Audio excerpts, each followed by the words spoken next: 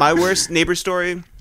So in that apartment where we did the podcast out of when you guys came over and you were asleep off the edible and we came up with two dudes and two black dudes, that used to be 2 apartments. So they knocked down the wall and made it a U. So my bedroom had a door to the hallway, which was right by the staircase. And this guy down the hall, a father, had a couple kids who were probably like 4, yeah, 2. 4, something like that. 2 kids and a wife, and he lived all the way down the hall. He would walk his ass down to the fucking stairwell, and he would clip his nails right outside of my door. And that shit fucking drove me crazy. But I sat there and I just like took it for like months until one day I just snapped, right? And I was like, I'm gonna fucking do something today. I told Jeff. So I walk outside, my fucking like back is straight, and I'm just like feeling like, you know, like I'm gonna fucking like do something.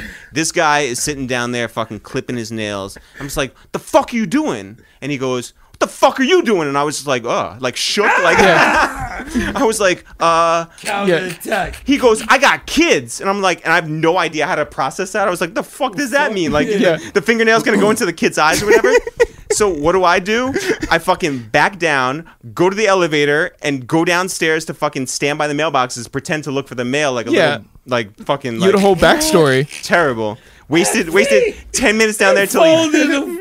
Oh, like a card that table. Shit was not the way I thought the story was. Done. Done. My nigga said his back was straight. I moved like, you know, a few years ago, fucking like 7 blocks away or whatever. He made you move? No. I'm just saying like outside.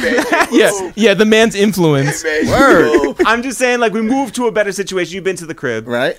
So I walked up to the grocery store, which is by that old place, like a couple months ago. Fucking wearing a mask and everything.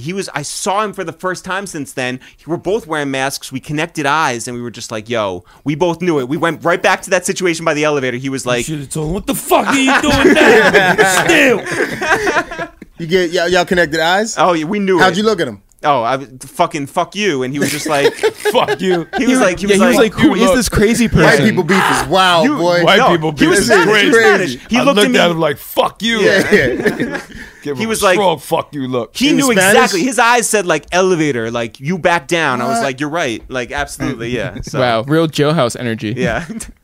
Where were you at with all this? Yeah, why you ain't going? Guys, I nap a lot. I didn't. Jeff was supposed to roll with him. Said I nap a lot. Yeah. Oh shit.